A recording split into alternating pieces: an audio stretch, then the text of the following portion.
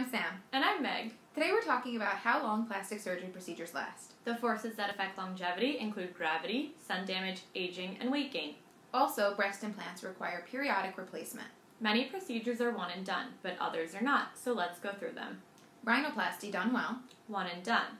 Brow lift, the traditional type across the head. One and done. Lip lift and chin implants. Both one and done. Eyelid surgery. Touch-up 15 to 20 years later. Facelift, the face part. 12 to 14 years. Facelift, the neck part. Much sooner. Breast augmentation with silicone implants. 10 years. Breast augmentation with saline implants. 20 years. Breast lift. May need more tightening 5 years later. Breast reduction with no weight gain later. One and done.